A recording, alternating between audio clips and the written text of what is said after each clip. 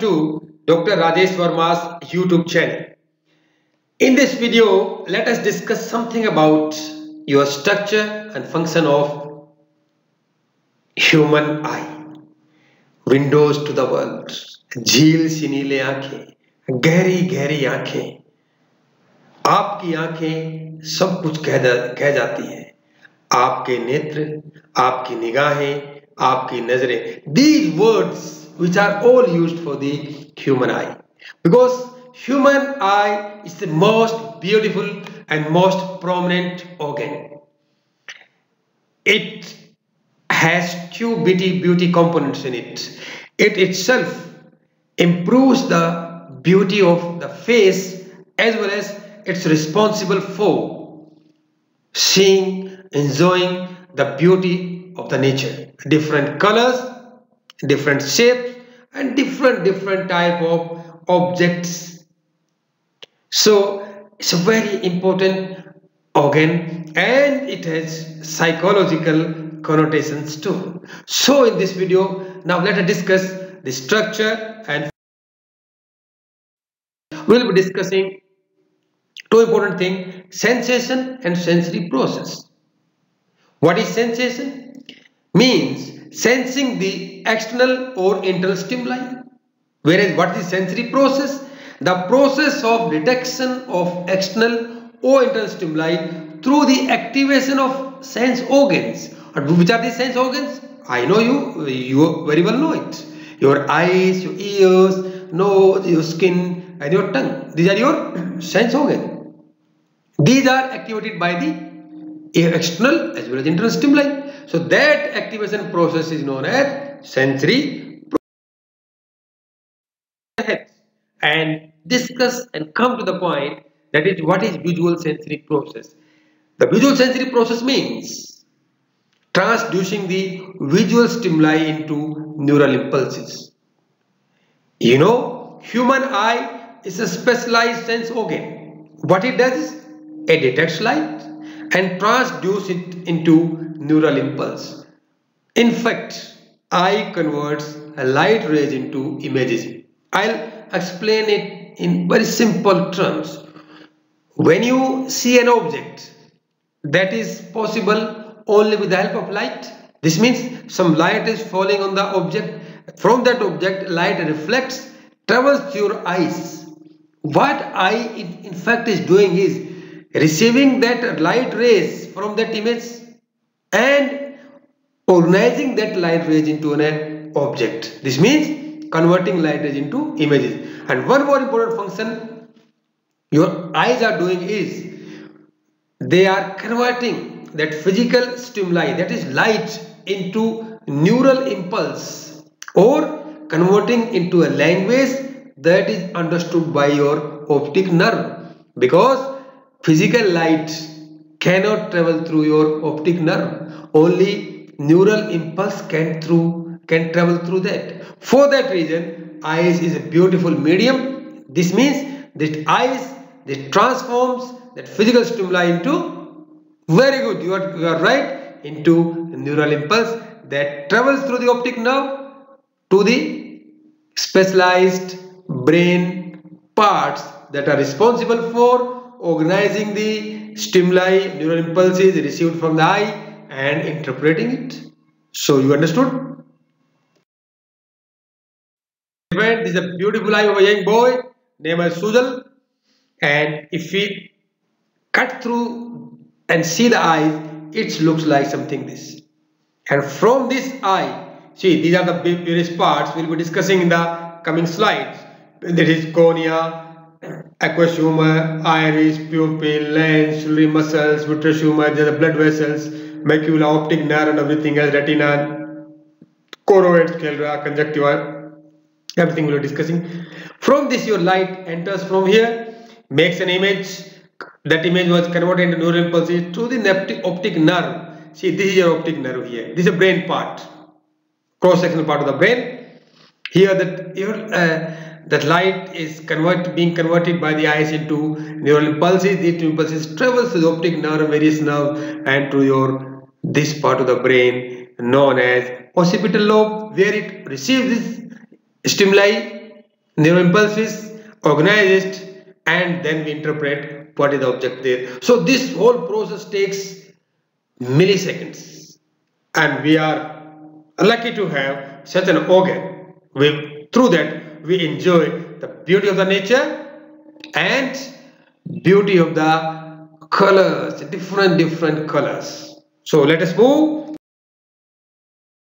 The structure of human eye. The outermost layer. This is your outermost layer, known as, which is transparent. That is known as cornea. Then comes the second layer. This is your second layer, made up of watery fluid. We call it as a aqueous humor, and that's a very important point here. What this aqueous humor do is, this is a nourishment channel. This nourishes the eye, and one more important function it do it is, that is, it gives shape, because it's a watery fluid, so it gives a required shape to your eye. So it's very important. If you remove aqueous humor, your shape will be diminished. Just like air in the balloon. What air does? Air gives shape to the balloon. Similar case is here, aqueous humor, dear friends. Then move the third part. Then there is a circular hole. This is your circular hole here, known as pupil, and here this is your muscle known as iris, and that is the important muscle that gives color to your eye. Your eyes are black, your eyes are brown, or something different color. So here that color for that who is responsible for giving color to your eye is iris. अगर आपकी आंखें झील सी नीली नीली हैं, then who is responsible for that नीला नीला रंग? That is your iris, and that is muscle. The next part is your lens. This is your lens, that is suspended in the air by the muscles which are found just behind the iris. This is greenish part is your iris, and behind this iris you find there are these black lines. They are ciliary muscles. What they do is, these muscles hold your lens into its place, and they suspended it, keep suspending it in the correct position. Why it is suspension? I'll explain the function. Then again comes the open space, large open space, which is filled with jelly-like substance, and that substance is known as vitreous humor. It has also two functions as aqueous humor. That is, it also nourishes the eye, and it is responsible for giving a beautiful shape to your eye. In this vitreous humor only, outside of that, you find these are the blood vessels which supply oxygen to your eyes through blood, and from there they also carry deoxygenated blood also, oxygenated deoxygenated blood also. Next comes the last part of your eye, where light stops. That is known as retina. That contains very important thing. Here is the last. This is the last channel where light can travel. From that, retina didn't allow light travel further, but it first transforms the light into neural impulses through the specialized photoreceptors. A pair of photoreceptors. This is not a pair of photoreceptors. There's a couple of photoreceptors, and these photoreceptors are known as rods and cones. So here I think this is the structure. Till now you could get something about it, and from here these rods and cones transduce or transforms that physical stimuli into the neural impulse, and through this optic nerve that neural impulse travels further. So let us move. What is the function of each part, which we have discussed earlier? That was the name of the part and where it is located, and within that I discussed some functions too. So once again, what is the function of cornea, dear friends? It refracts the light. Okay. What is the function of pupil? It ensures that optimal light which is being reflected from an object enters into your eye. What is the function of iris? It maintains and regulates the opening of pupil, just like as a camera lens, a camera opening. Either it constricts and dilates. Suppose if you are looking at a very small object. So in that case, for that you had to have less opening. For that we constrict our eyes. But if you want to see a large object, if you stand up on your roof of your house and look around, you have to have more light enter your eyes, and iris knows this. What that is do is iris dilates your pupil. So that's the function of iris. It maintains and regulates the opening of pupil. What is the role of aqueous humor? I told you, nourishment and shape to the eye. Lens, similar as cornea, it refracts the light. Then the vitreous humor, similar, nourishes and gives shape to the eye. What is the retina's role? Dear friends, I told you, it converts light energy into neural impulses with the help of specialized photoreceptors we call as rods and cones. And the eighth and last part, that is optic nerve. There is only one function. It carries neural impulses to the brain specialized areas. What a good image. Function of human eye. This is also one of the functions. This is functions you are seeing. This is also one of the functions of human eyes. In the first encounter, a light rays meets the cornea and then enters the round door. We call it as a pupil.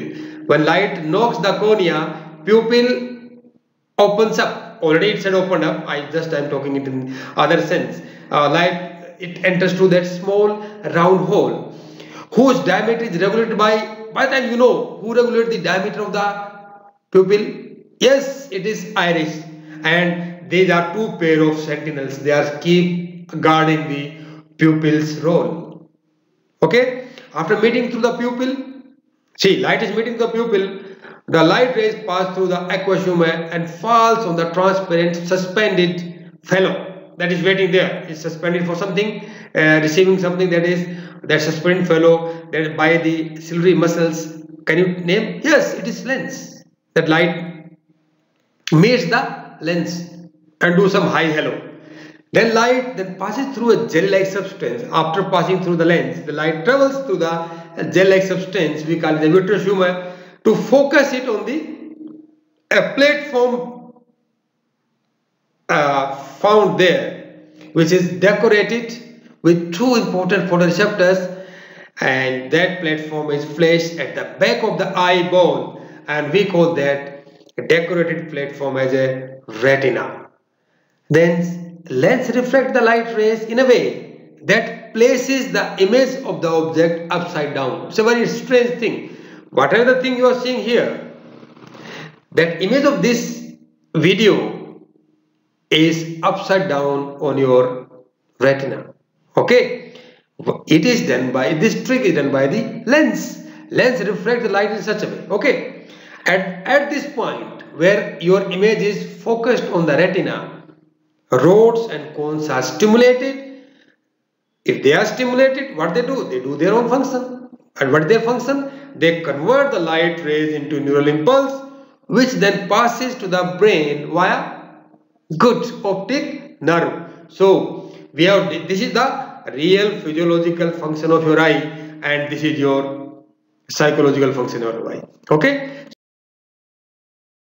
Important terms related to your eye structure function. First we call it the rods. I am talking about rods time and again, and which is specialized photoreceptors and sensory receptors also. What they do is, where they are found. Can you tell me? Yes, it is found in retina. They are responsible for vision in low intensity of light. We call it the scotopic vision or night vision. Means when intensity of light is low, that time your rods are activated. So mostly during nights or in a dark room, the intensity of light is less. That time these rods are activated. And you know, in your each eye, 100 million rods are found. That is 10 crore rods are in one eye. So see how many things you are carrying today. You could know that you are carrying 20 crores of rods in your eyes. Big data you are carrying, big objects you are carrying in your small beautiful eye. And why they are not the roads? because their shape is just like a road. Master ji ka danda. Do you know this? So this is road. So these are known as, because it's due to its shape, they are known as roads. The next sensory receptors are cones. Why they are known as cones? Need not to explain. See, this is the color part. See, these are beautiful colors. These are colorful part. Their shape is just like cones. So they are known as cones. And you know why they are colorful? Okay, I'll explain here.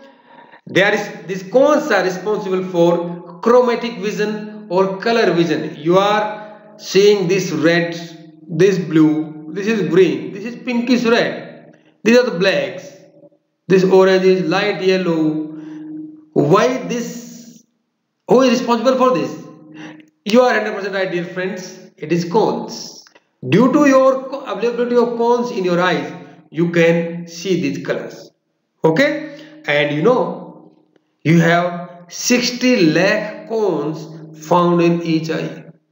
Now you can see, imagine, you have 10 crore rods in an eye and 60 lakh cones. This means you are carrying 20 crore rods and 1.2 crore cones in your both eyes. How much big items you are carrying in your eyes, apart from lens, retina, muscles, blood vessels, everything else. You can imagine how beautiful and compact your eye is. Do you know what is fovea? See, this is the yellowish part.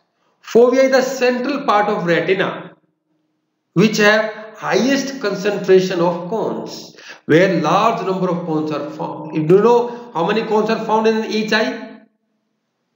60 lakhs. So highest concentration of your cones are found in a one location. We call it as a fovea, and due to that concentration, its color seems to be light yellow. That's why it is known as yellow spot. And then the fourth part here is blind spot. See, here is a blind spot. The area of retina that have no photoreceptors. At every location of retina, it have both type of photoreceptors, that is rod and cones. There is a one place where there is neither rods, neither nor cones found. And from here, from this location, optic nerves leaves the retina.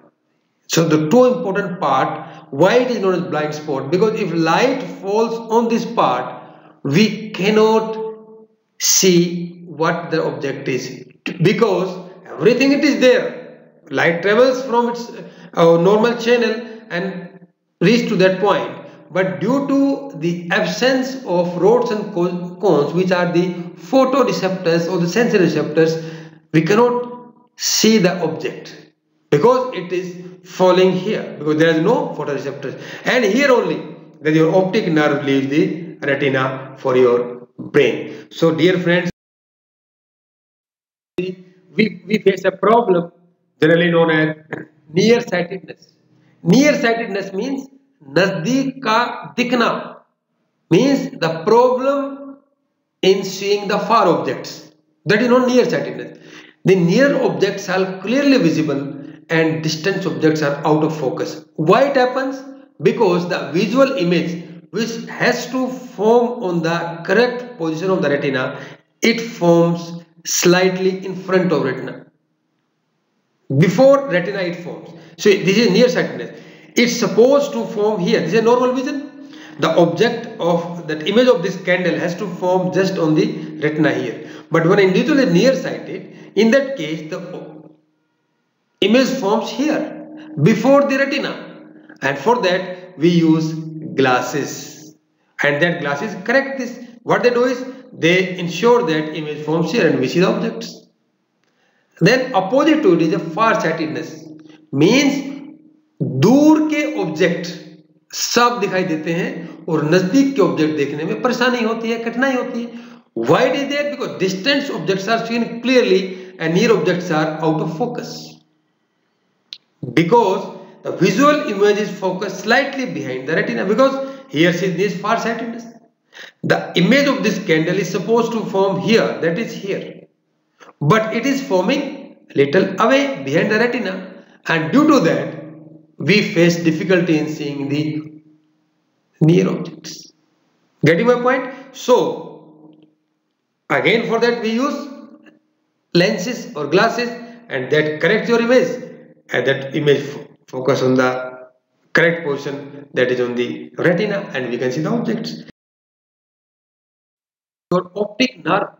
What is optic nerve? A bundle of axons of ganglion cells found behind the retina. See, this is the, you say, objects, and this is image of the object of retina. From that image, this retina retina contains two type of, I told you, sensory receptors. These sensory receptors converts that this stimulus, physical stimulus, into the light rays, into the neural impulse, and from this neural impulse, these neural impulse are travel to your brain through a nerve. We call it as a optic nerve, which is just found behind the retina, and carries these nerve impulses to your occipital lobe. There that object is interpreted and seen.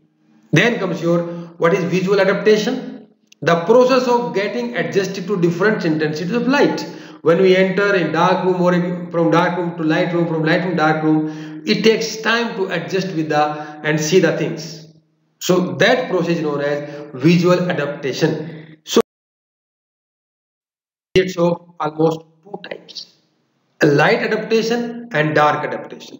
What is light adaptation? Process of adjusting to bright light after exposure to low intensity light. Means from darkness to light, you are adapting to the light. When you travel from a dark room to a light room, in that case you have to, your eyes have to adjust, because earlier your rods were active because you were in the dark room. Now your cones has to activate. It takes a little bit of time, that is, it takes almost 1 to 2 minutes to adjust, and that process is known as light adaptation, means adapting to the light. Next is dark adaptation. Dark adaptation means adapting to the dark, means process of adjusting to low intensity of light after exposure to bright light. Best example is when you enter in the movie theater. That time you are coming from a bright light and you are entering in a dark room. In that case, you take little bit of more time. That is, you take 30 minutes or more. It can take more than 30 minutes. First, the moment you are in the dark room, you see it's everywhere, it is dark, you cannot see anything. But after 30 minutes or 25 minutes, you start seeing the objects, because earlier your cones were active. Now cones has to deactivate and rods has to take a role. And there are other more physiological phenomena, biological phenomena occurring in your eyes. That is beyond the discussion of this video. So in that case, it takes a little bit of time, and that is known as dark adaptation. And the last part is after images.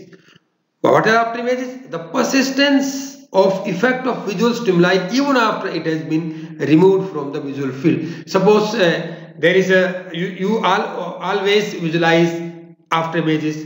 You can make small experiment. You can show your hand to the students. Say, you can say to the students, kindly look at my hand carefully and keep moving that hand. After that, you say, close your eyes. The students will close your eyes and you ask them, now you are seeing my hand moving. For a few seconds, they will say yes. Why? Because that stimuli has been removed, because remove means your eyes have been closed, but still we can visualize the images. That is known as after images. So dear friends, references, you can always cross check them.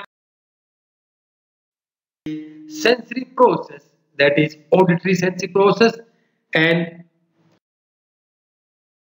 dear friends, if you like this video, share with your friends or those who want to study psychology, or if you dislike it fully or some part of it, kindly do share with me. I love your comments, and I thanks to my friends who see my videos and put comments, beautiful comments in my comment box. And if you don't want to see, don't want to put your comments in your comment box, you can directly write to me at varmasudhit@yahoo.com. Once again, thank you friends for watching this video, and all the best for your forthcoming exams. See you soon with next video.